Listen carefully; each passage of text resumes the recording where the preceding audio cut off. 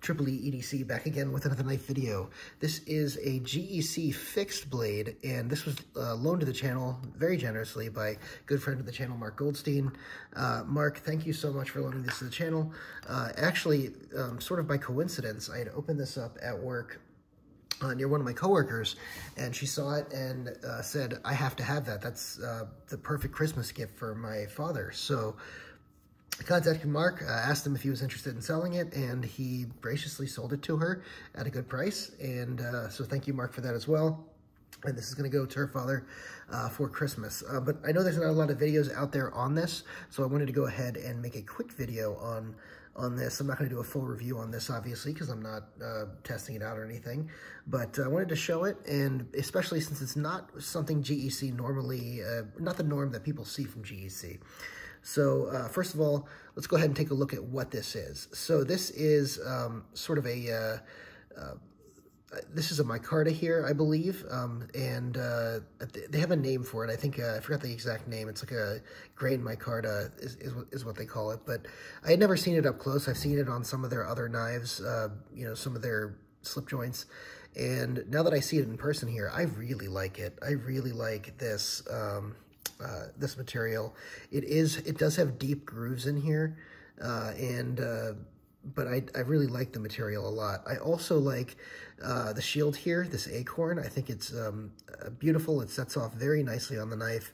The pins are done well here, and the fit of the scales is very good, I do have to say. Normally, you know, it's something from, if I was looking at GEC normally in their slip joints, I would expect excellent fit and finish on the slip joints. I did not know what to expect on the fixed blades, and I do have to say I'm pretty impressed overall with the fit and finish here. Now, as far as ergonomics on this thing, I mean, it's a flat handle. You sort of see what it is. It is a neutral handle, so it's actually pretty comfortable. I would give it, I'll give it a neutral 5 out of 10. But it does work for whatever you need to do here. There also, just so you guys know, there's it's sort of a, I think it's meant to operate as a double guard, but really it's a single guard, because if you look here, this one's longer than this one.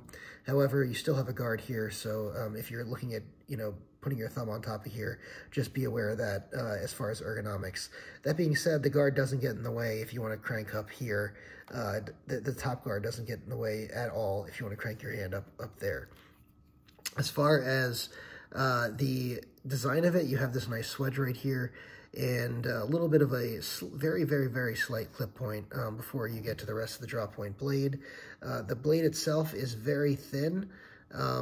As you can see, the stock on this, let's see if we can put it up against some other knives here. This is the Hogue Ritter. So that's the stock on the Hogue Ritter. You can see it's thinner than the Hogue Ritter. You can see that it is, here's the Benchmade Bugout. So it's about the same stock as the Benchmade Bugout, maybe a little, no, it's about the same stock as the Benchmade Bugout. So as far as what to expect on stock, that's pretty much what you can expect on a fixed blade. So this is going to be very much an EDC fixed blade, not a hard use fixed blade, given that stock right there. In addition, the grind on it actually is done pretty well. Let's go ahead and take a look at that. So the edge on it, I should say, very thin, slicey edge, and the bevel on it is, although it's very short, it does come to a nice sharp edge that you would come to expect, you know, decent sharpening from GEC. So as far as the blade steel, I don't know exactly what blade steel it is. It just says carbon steel. If I had to guess, because I don't have the original things. Actually, I don't have to guess. I was going to guess this, but it's 1095 here, 1095 carbon steel.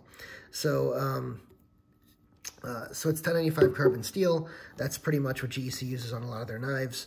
And 1095 is going to be great for, you know, almost any task you're going to use a fixed blade for.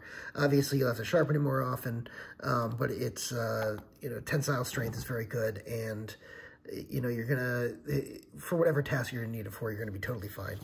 As far as the sheath is actually really nice. As far as, you know, the stitching is good all the way around. They double up over here, and they give you nice patterning over here. The leather seems not the highest end leather, but it seems adequate. Let's see how this fits in over here. So this fits into the sheath fairly well. And this is on a dangler, not quite a dangler, but it's on the belt loop vertical carry. So, and I do quite like the leaf pattern here on the button. So those are some of the, positives about it. If I had to say negative, I'd say the sheath could probably feel like it has a little bit better leather. It is decent leather, but it's not, the same type of leather you expect to get from, Bark River or one of the higher end knives. But that being said, for the price, I don't expect it necessarily. The other thing is that the blockiness of the handle, I understand that's the design, but I think there could have been a little bit, possibly more contouring on the handle here and not made this quite so flat, because it is extremely flat. So I think those are my two biggest criticisms on this. But other than that, it really feels good in hand, feels very light, and the balance on this is probably a little bit behind here. That's probably, something you should be aware of. So it's one of the reasons it feels very light in the hand, but again, it's for EDC tasks. This thing is not for crazy hard use.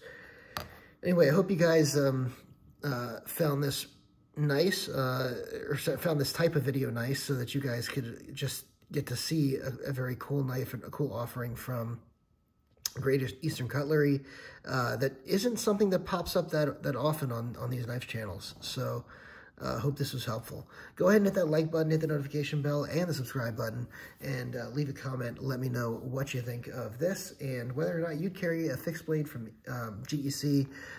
And have a great day, everyone.